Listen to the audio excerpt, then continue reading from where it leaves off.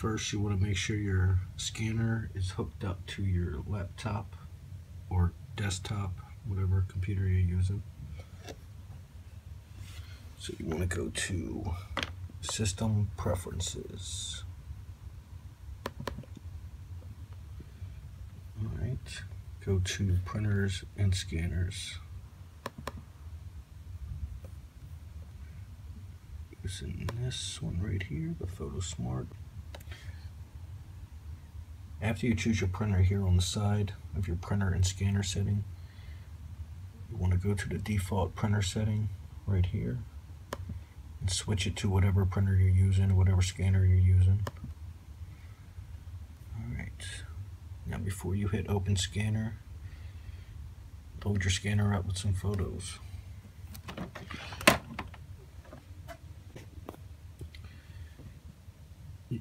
You can put as many photos you can fit in here. You can overlap them if you like. You can crop them on the program. Me, I just like to do 4 or 5 or 6 depending on the size of the photo. So yeah. Now, you want to open your scanner.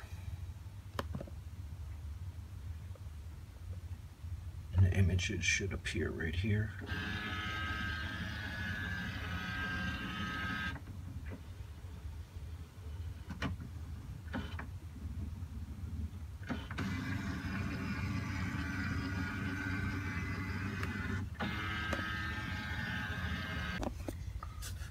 Okay, while you're in this screen, you can crop your photographs. So try to get as close as possible so when you scan them, they come out perfect and you don't have to crop them again.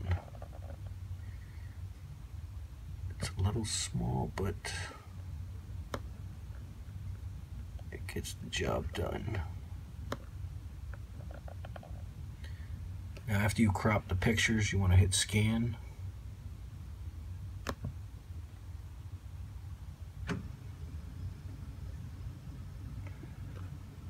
Always put the resolution on 200 dpi or higher if you like to get a better quality.